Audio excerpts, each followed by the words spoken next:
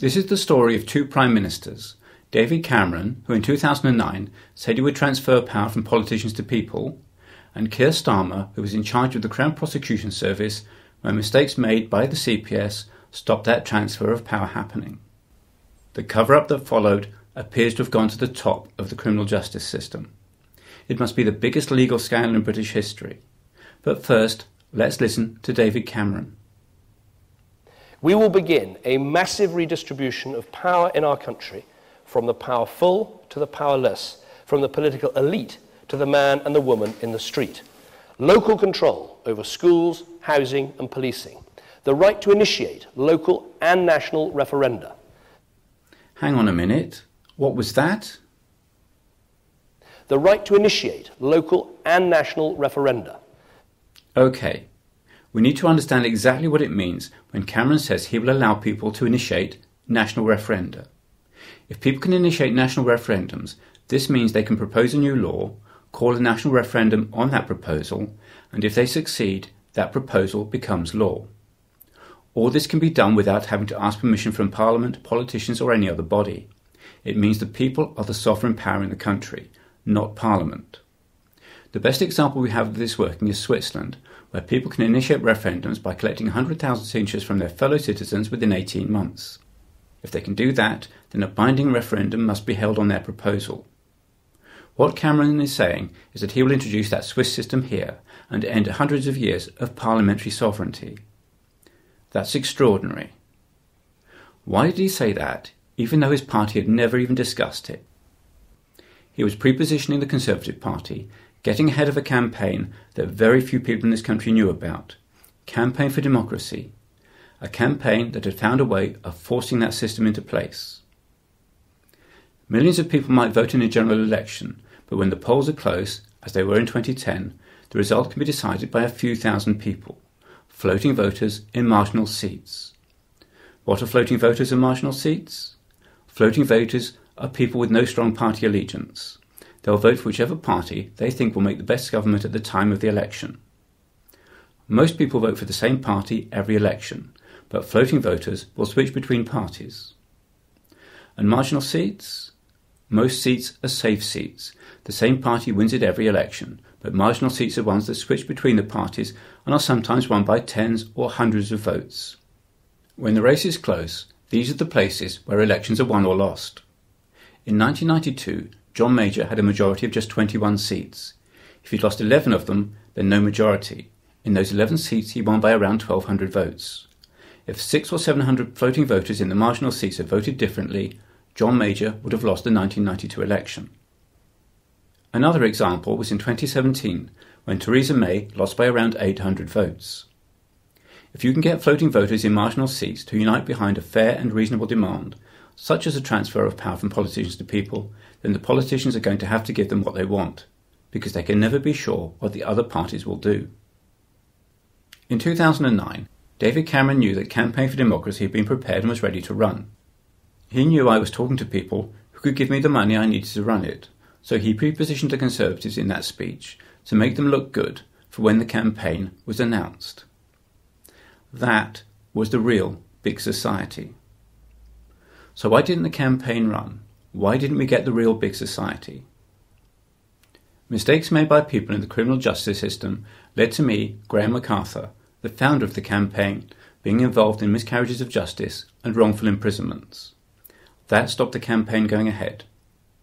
The campaign is challenging, it's a big idea, and so it's not easy to get it started. If the founder of the campaign is a convicted criminal, that makes it impossible to get it off the ground. Once people in the criminal justice system realised that this had happened, and how damaging this would be for the system, attempts were made to cover up the mistakes in order to protect the reputation of the legal professions. That's quite a claim, but in the criminal justice system, everything is done in writing. All the documents that prove my claims are true can be seen on my website. The problem started with mistakes made by the Crown Prosecution Service, the CPS, in 2009. If the CPS had done its job properly, the original case against me, common assault, would never have gone to court, and Campaign for Democracy would have been run and won in 2010. The person in charge of the CPS at that time was Keir Starmer. The process that takes a person to court is straightforward. A crime is reported, the police collect statements from witnesses and other evidence and pass the case to the CPS. The CPS goes over the evidence to see if there's a reasonable chance of obtaining a conviction, and if there is, the case goes to court, with the CPS being responsible for the prosecution. In my case, 2 people claimed I had assaulted one of them, and there were 4 independent prosecution witnesses. 6 against 1, the one being me. Yet I claim I was framed. And not only do I claim that, I also claim that the evidence from the 4 independent prosecution witnesses supports my claims. It's very easy to prove. All you have to do is lay out the evidence in a simple table. There are 3 columns in this table. In the centre column, I put the allegations made against me by the person who claims he was assaulted and his partner being an ex of mine. As you can see, every allegation made is referenced to a page in a highlighted section of the written statements they made to the police. All the documents are on this website, so anyone can check this. Now, the other 2 columns. In the right-hand column, we put all the extracts from the statements from the independent prosecution witnesses that contradict the allegations made against me. In the left-hand column, we put the evidence that supports the allegations made against me. As you can see, there's a problem. Every allegation made against me can be shown to be false. It's not that 1 or 2 points in the prosecution case are a bit dodgy, it's everything. On the other hand, there is no evidence, none at all, that supports the allegations made against me. Yet the CPS chose to take me to court when it's obvious my 2 opponents should have been prosecuted for attempting to pervert the course of justice.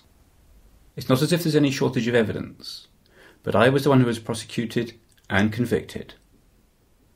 So what went wrong? Again, it's very simple. If someone hits you and then you push them away and sit on them to restrain them, but no one sees you being hit, they only see you pushing the other person away and sitting on them, those witnesses will think you're doing the attacking. You can see that's what's happened from the witness statements and other evidence.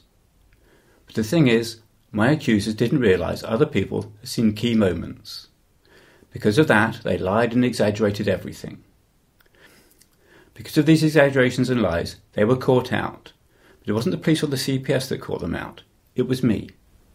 After the trial, I got copies of the witness statements from the CPS and went through the evidence properly, going through the statements you can see here on this website that were collected by the police and given to the CPS. Once I'd done that, I thought it would be easy to fix. There is an automatic right of appeal, and the evidence in the case was clear. All I had to do was set the appeal in motion and send the table and statements to the Crown Prosecution Service. It was obvious I'd been framed, so what should the CPS do? Well, once they checked everything themselves, they should inform the court that they weren't going to oppose the appeal, and the court would then overturn the conviction. That didn't happen. There is an automatic right of appeal, but there's a deadline attached, 21 days. The problem was I had been told there were 28 days in which to appeal, and I didn't find out about the 21 days until after the deadline had passed. That meant I would have to get permission to appeal. I wrote to the court explaining the situation, mentioned the table, and asked to be allowed to appeal. Leave to appeal was refused, but the letter went further and said my case had no merit. That's bad, but things were about to get a lot worse. From the beginning, I knew my ex regretted framing me. She would want to put things right if she could, so I went to see her before the trial. I was right, she did want to stop the case, but others got involved, so after I was found guilty of common assault, I was then charged with witness interference. That trial was unusual. Halfway through, the judge realised I was innocent, but in spite of efforts by the judge and the prosecuting barrister to help me, I was convicted. The judge, now retired, reserved sentencing for himself. Reserving the case for himself meant that no other judge could deal with the case.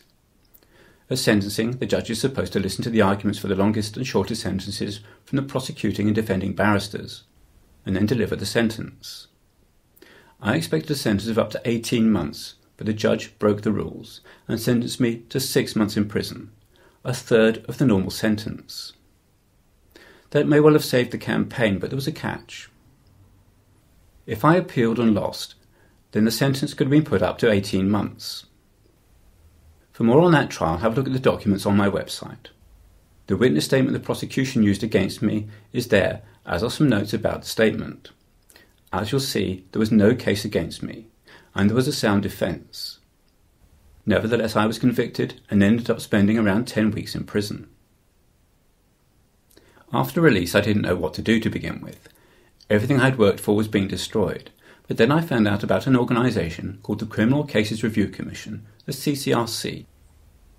This organisation had been set up by Parliament to review potential miscarriages of justice, so in 2011 I sent the assault case to them. Surprisingly, the campaign was moving forward. I'd had meetings with Kirsty Williams, then Lib Dem leader in Wales, Nick Bourne, a barrister and the Conservative leader in Wales, and I'd been down to Labour and Plaid headquarters to discuss the campaign. Politicians wouldn't normally meet a convicted criminal, but I put the whole story and the evidence online. The documents you can see here for yourselves on the website, and told them the case had been sent to the CCRC. They decided to meet me.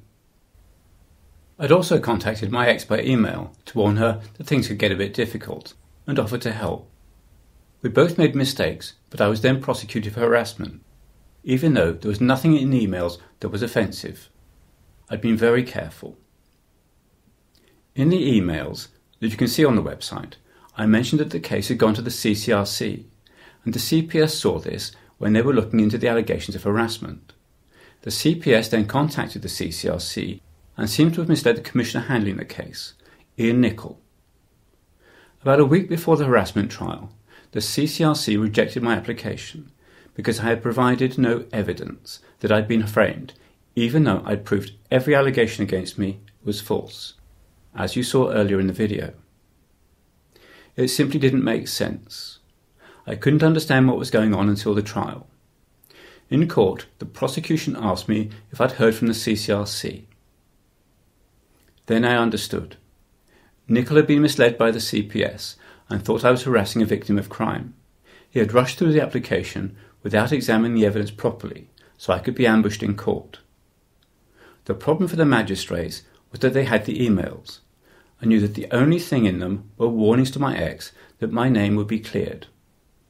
However, they'd been told that the CCRC had examined the assault case and rejected my appeal. Of course, the magistrates didn't get a chance to see the evidence in the assault case. After even more mistakes, I ended up in prison again. Mistakes made by the CCRC and the CPS had put an innocent person in prison.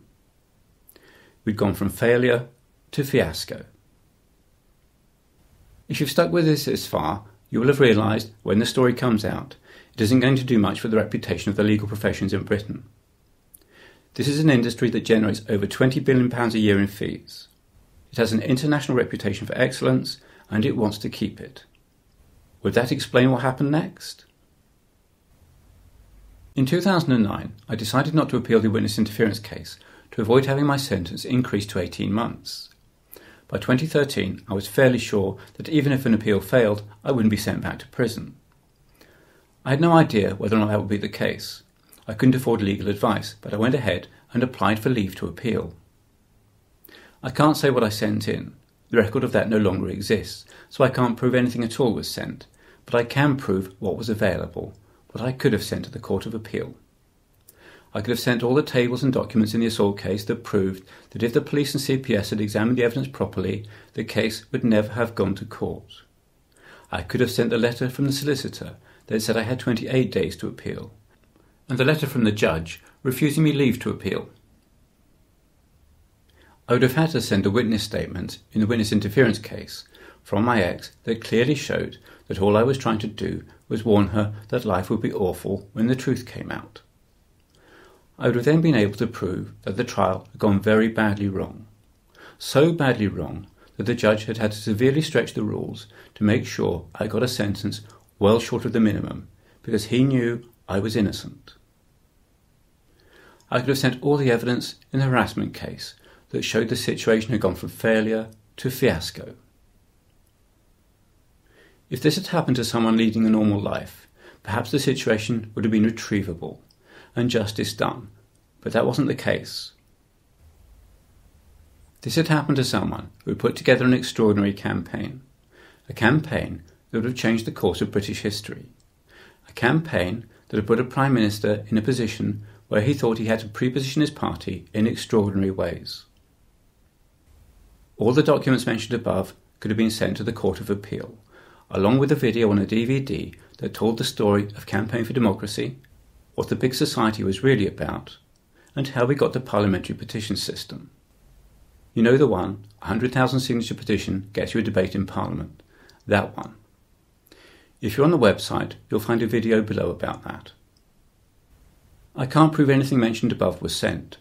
All we can be sure of is that if everything that was available at the time had been sent to the Court of Appeal, those dealing with the case would have realised that the reputation of the British legal professions and system would be devastated when the story came out. Mistake after mistake after mistake had been made, and those mistakes stopped Campaign for Democracy going ahead. So what happened on the 12th of March 2013 in Cardiff courtrooms in Court Number 2 when I asked for leave to appeal? That's one thing we can be sure of. Leave to appeal was refused. The names of the 3 judges were Males, Milling, and the presiding judge was Sir Brian Leveson. That's Brian Leveson of the Leveson Inquiry. Later in October that year, there was a vacancy for a top job in the criminal justice system, President of the Queen's Bench Division. Leveson got the job, and why not? After all, I'm sure he's a jolly good chap. A week after the Court of Appeal refused me leave to appeal, I sent both the assault case and the witness interference case to the Criminal Cases Review Commission.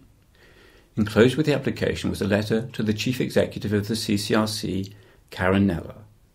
I told her what had happened at the harassment trial and explained how I'd been sent to prison because of a CCRC mistake. I was nice to them and suggested that Nicol had been misled by other agencies. A couple of weeks later, I received a response. That the Commissioner's decision could have been influenced by an outside agency was denied, and they refused to admit a mistake had been made, but they did tell me the case could be treated as a new application. After speaking to one of their staff and being told it would probably be dealt with quite quickly, I decided to leave them to get on with it. At that time, I was happy to help protect the reputation of the criminal justice system. I didn't hear from them for a couple of months, so I contacted them to find out what was going on. I was told it would be about a year before the cases were reviewed. I wasn't too impressed with that, so I sent them another email. That seemed to have some effect because the name of the commissioner who made the mistake disappeared from the list of commissioners. I wasn't too bothered with what they got up to for the next couple of months, because I was busy with other campaign-related activities, but I kept an eye on how long it was taking. One of my grounds for my application in the witness interference case might have been that the defence hadn't been done properly, and I would have to prove that that was true. Everything said in court is recorded by a stenographer, but the problem was that the records are only kept for 5 years. The trial had been taken place in 2009. We were now into spring 2014, but if the CCRC took much longer, it could be that the record of any mistakes made in that trial would be destroyed in July 2014. The CCRC should have ordered that the records of the trial be preserved as soon as they received my application. I began to wonder if they'd done this, so I wrote to them to find out. I told them I knew the name of the company that held the records, and it was something I could check, if I needed to. A couple of weeks later, I received their reply. They hadn't ordered the record be preserved when they received my application, but had done so now. A few weeks later, I got another letter from them. Owing to an increase in applications, the review of my case had been put back from December 2014 to October 2015. That would be 2.5 years after I first told them their mistake had been responsible for my wrongful imprisonment in 2011. So how long should the CCRC take to review a case? Well, the first point to be made is that my case is an easy one. All the evidence is laid out in the tables you've seen, so it's just a matter of checking the references. It wouldn't take more than a couple of hours to do that. And at that time, the CCRC already had all the other records needed from the original application made in 2011. My application could have been dealt with in a few weeks, and bearing in mind they were responsible for my wrongful imprisonment, it should have been. At that time, cases were taking between 6 and 18 months. They weren't taking 2.5 years. My problem was that the next general election was due in May 2015, but the CCRC was putting my case review off until after the election. I knew it would be almost impossible for someone who'd been to prison twice to run a campaign, so I had to get the convictions overturned as soon as possible. The question is that something the CCRC had considered? Were they putting off my case reviews until after the election so they could be rejected? If they did that, the campaign couldn't run and the truth might never come out. Any attempted cover-up would succeed and the reputation of the legal professions would be saved. Let's have a quick recap of what went wrong, of what had to be covered up. I'd been through 3 trials. In the first 2, the evidence in the written statements clearly showed I was innocent, yet I was convicted. The CPS had clearly failed to do its job properly. A solicitor had made a mistake about the time allowed for an automatic appeal, and that seems to have led to a mistake by a judge. The third case only went to trial because of a mistake made by the Criminal Cases Review Commission, the organisation set up by Parliament to put right miscarriages of justice, and that mistake had led to my wrongful imprisonment. All of this has stopped Campaign for Democracy going ahead, a campaign that would have changed the course of British history. Everything, except a bit about Leveson, was sent to the CCRC, but they would have known the Court of Appeal had rejected my application. Cases can't go to the CCRC unless they've been through the Court of Appeal. If there'd been a cover-up, the CCRC would have known that it went to the highest levels in the criminal justice system. So what happened? All we know for sure is that the CCRC rejected my application. But did they have a choice? To send my cases back to the Court of Appeal would have meant contradicting Leveson and exposing just how badly things can go wrong in the criminal justice system. Knowing what I do now, I realised that was never going to happen, but I had to go through the processes because now there can be no argument. The British legal system is rotten.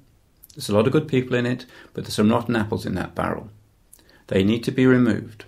But the cover-up culture is deeply embedded in the legal system, so that can't happen. So now to the important bit. Where did that leave Campaign for Democracy? The final rejection by the CCRC should have made it impossible to get the campaign off the ground. No one is going to help a convicted criminal who's been to prison twice start a campaign. What about taking this amazing story to the media? The problem is that getting the story of the legal scandal out also gets the story of the campaign out.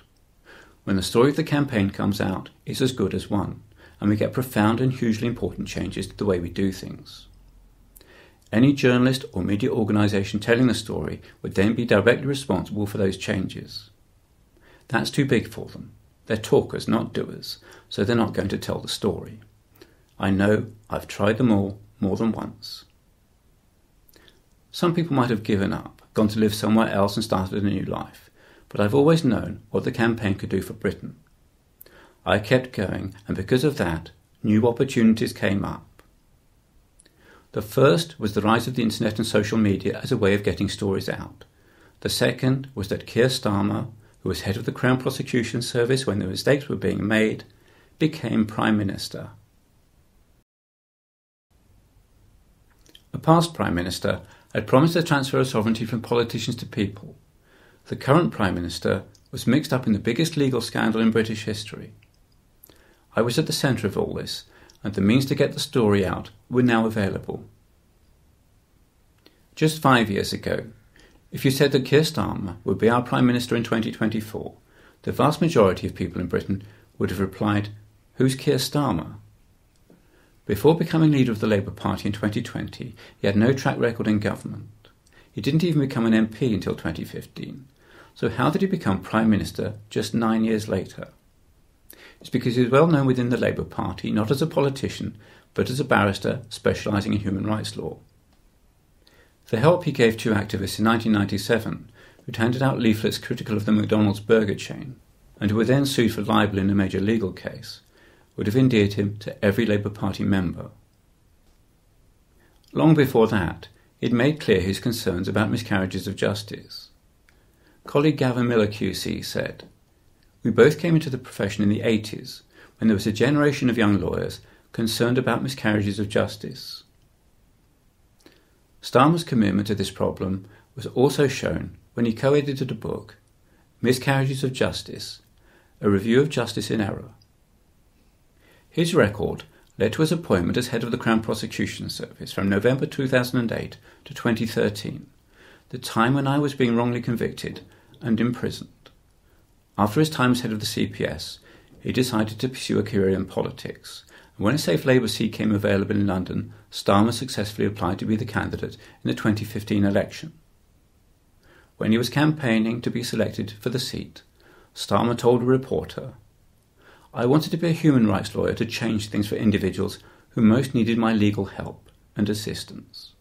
What I can't stand is when people walk around a problem and can't solve it, so I have resolved not to do that." Just 5 years after becoming an MP, Starmer became leader of the Labour Party in April 2020. I didn't blame Starmer for the problems I'd had, but it was obvious that if the truth came out, it would be damaging to him and the Labour Party, so I gave him several chances to put things right. On the 8th of September 2020, I posted a package to Starmer that included all the evidence in the original case and a copy of an old 20-minute video, Why the Big Society Didn't Happen, that told the story you're hearing now. That same day, I also wrote to David Evan, then Labour Party General Secretary and Starmer supporter. I'd hoped with his reputation Starmer would want to see justice done. There was no reply. A few weeks later, I sent the whole package to Starmer, other than the video, by email. Still no reply. I tried again on the 4th of May 2021 when I wrote to the Chief Constable of Dyfed Powys Police. See the video, The Chief Constable. Since then, I've made several attempts to contact him and get this sorted out. I've never received a reply. In an article in The Guardian in January 2020, Starmer is quoted as saying, "I've always been motivated by a burning desire to tackle inequality and injustice, to stand up for the powerless against the powerful." It would have taken courage and integrity to deal with this matter properly, the same qualities we would expect of a Prime Minister. His actions aren't matching the words. This hasn't been a lot of fun for me, but what is more important is what it's meant for Wales and Britain. We've got a housing crisis, an obesity crisis, over £2.5 trillion of national debt, insignificant growth, an energy crisis, climate change, and no credible way of dealing with those problems. Britain's political system is a disaster, but there are alternatives. Switzerland is one of the happiest, healthiest, and wealthiest countries in the world. I want that Swiss success for Wales and Britain. If we can get the story of the Starmer scandal out, we get the story of the campaign out. And if we can do that, we'll bring about the fundamental changes in the way we do politics we need. Instead of trying to solve problems with the systems we know don't work, we'll be able to look around the world, see what works and what doesn't, and bring the best back to Wales and Britain. If you want to see Britain heading in that direction, all you have to do is like, subscribe, comment, and most important of all, share this video. The algorithm will do the rest. Thank you.